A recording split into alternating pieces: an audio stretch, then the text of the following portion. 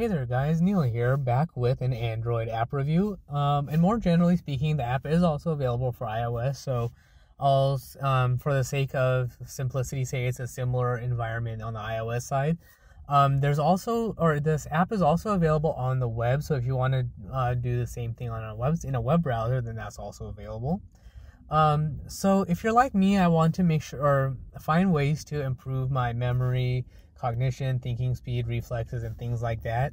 I know they say that video games have a tendency to or can potentially help with that, but since I don't really play too many video games, I don't really have much time for it, especially ones that require a lot of reaction and things like that.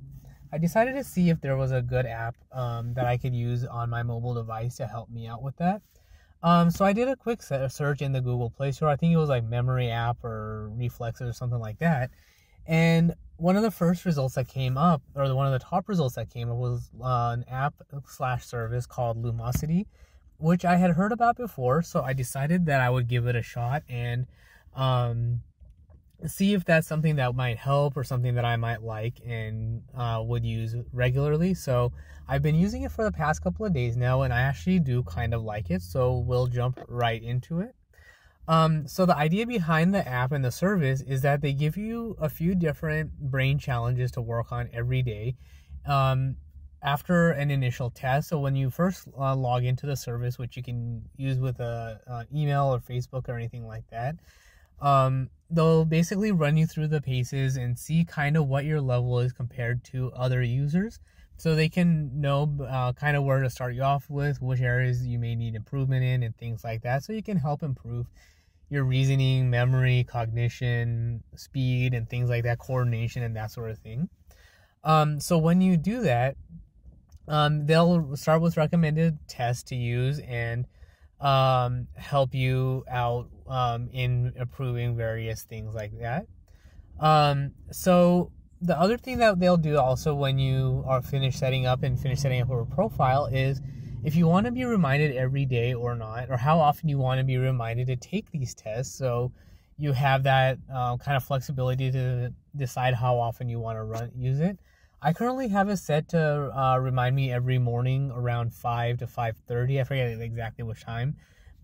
Just so at some point during the day, I will actually take these tests and do it so that I remember, and not necessarily because I'll forget to do it, but just so I have the reminder sitting there, so at some point I know I have to do it. And I also have it set up in the morning. So let's say I am waking up in the morning and I'm really close to waking up but not quite there, then I can take those tests as a way to start thinking and get the day going that way. So it also has a profile. So at the moment I'm at 680, and then I have these. Shows the various things or points that I have set up or I've done already so far. So I've my memory points are kind of low, so I obviously need to have more points there. Attention is also kind of low. I think I was distracted when I took the test as well, so it was offset there. So a little, and I know I also need a little bit of improvement there. I do sidetrack myself a lot, so there's that. And then you can get the Lumosity Performance Index, which is a scale that in points thing that's calculated based on your individual points. Once you have that going on, and then I'll jump into today's games for me, but your various games will show up based on your tests, the prior results, prior games that you've played, and all of that different stuff. So we'll give it a start. So for today, the first test is the speed test. So basically information processing and how I identify various inputs. And there's a number of different games that show up. So you have it's not necessarily the same test over and over in different ways and different speeds and things like that. There's a variety of different tests that are mixed up for everybody. So in this game, I have to spot animals and remember the animal, then tap it. So once I see it, once I see these two animals, then I'll tap the two that I saw. That way I know that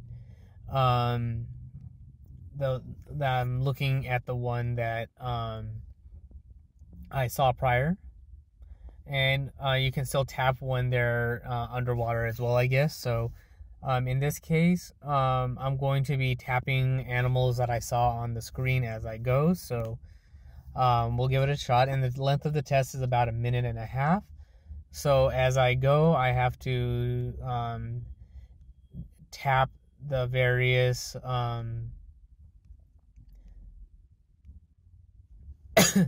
and I guess as I make mistakes, then I go backwards a little bit. So I may or may not do as good as I hope as I talk and do the test at the same time. But I will move as forward as much as possible. So I have to not only remember the prior animal, but the next animal as well. So and then once I finish each test, it'll give me a score as well, so that I can see kind of how well I did, and we'll see how far I actually went as well. So I got another 30 seconds going on. So and I guess I'm not doing that great as I do touch each animal, so I'll focus a little bit.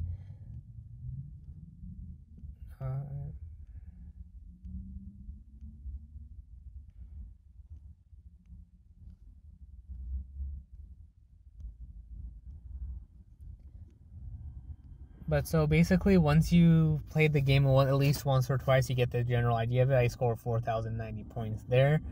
So in the free version, they give you 3 tests a day, which is not bad. But if you want to get the if you want more tests throughout the day, there is a premium version as well, which is a monthly recurring or monthly charge.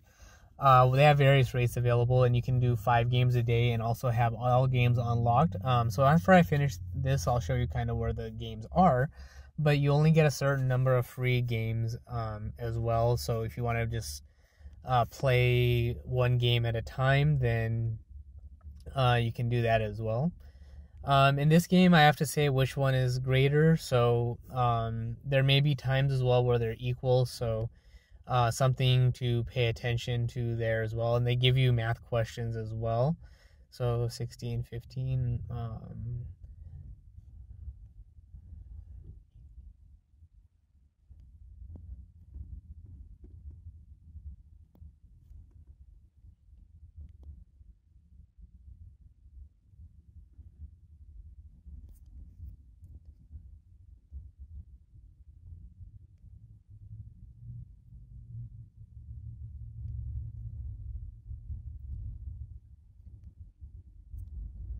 I guess I did some math wrong there, but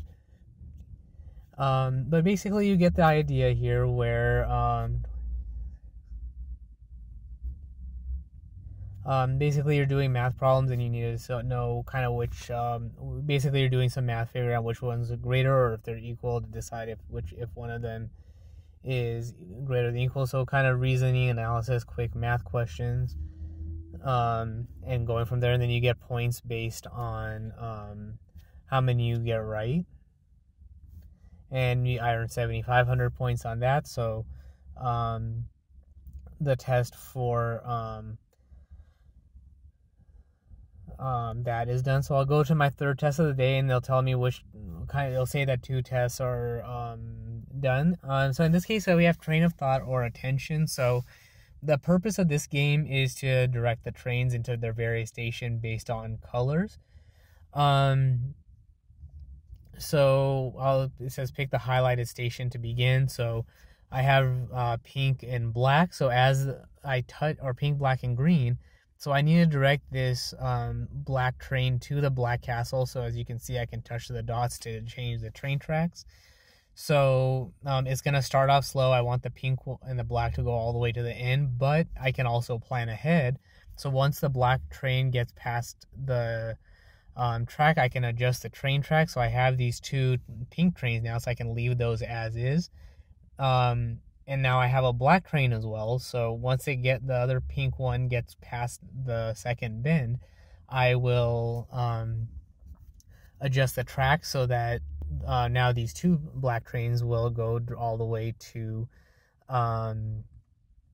the appropriate train station. And then once the second black train, now the first one gets all the way past the bend, I'll adjust that so that the pink train can get to where it needs to go. Now that that black train has passed the bend, I'll adjust the track so it goes where it needs to go. And as you can see, when you start having multiple trains on the tracks, you do need to plan for the multiple dots or the multiple train junctions at the same time. So now once this black train gets past the bend, I do need to adjust this track. And then once the pink train is past that, I need to adjust the track. I need to adjust this track now. And I have to keep this going for as long as possible. So ideally, I don't want to mess up any of the trains and get them all to where I need to go. So in this case, it's only three houses at the same time in the test. I think there were a big number of them, so that was a little bit difficult, but it was, I guess, a test in that here's how much I can handle, and at some point I'm going to have to build up, and it's not going to be as easy once I get into larger numbers of trains, but I have to do this for as long as I can. So as you can see, the pink and the green train are kind of close together, so I have to appropriately account for that. The black train is done there, so I'm going to direct those. In this case, I think I got them all right, but I know earlier on my test I was actually doing a lot worse. So in this case, I got 6,600 points, and my tests for today are done. So it's kind of a way to train your brain to do different things. So I'll hit finish workout, and I guess I get a hot streak for training 3 days in a row. And then if you want to do more tests or you want to play different games, then for example today the games that I played today, so the river one, nothing in memory, and then I have attention span for the train, and then problem solving. So based on what I've seen so far, whatever games are available for that day's test are the ones that I can play a little bit more. So if I want to go back into River Ranger, I can do that. I can go back, and if I want to do my problem solving, I can do that. So if I want more training there. But as you can see, there's a number of different tests per category. So in speed, there's also Highway Hazard, which is a car racing game. Penguin Pursuit, which I don't think I played. And some of these other ones I'm not sure I played yet. And then in memory, there's matching games and Title Treasures. I think I played that one, but I'm not sure. For attention, there's the train one, which I think is I played that one, and the fish one where I have to feed the fish, and then as you feed them, you have to make sure I don't feed them twice. So there's that. And then flexibility, I think I played the color match one where I have to match the word that the word for the color to the actual color below it to see if it matches or not. And then with problem solving, I think I've only done the chalkboard one. I don't think I've done the other ones yet. So there's a number of different tests, and it's a very flexible app to help with you in all those different categories. So if you want to improve or just get that kind of training, so you're thinking out of the box a little bit more, then there is that. And then I can see my or if you unlock the premium, you can get your game strength profile, planning skills, speed and accuracy, and all of that. In the menu, you can unlock the premium version as well, straight from within the app, and pay for it as you go. So there is a monthly plan. If you want yearly, you get a special rate if you do 2 years, and lifetime.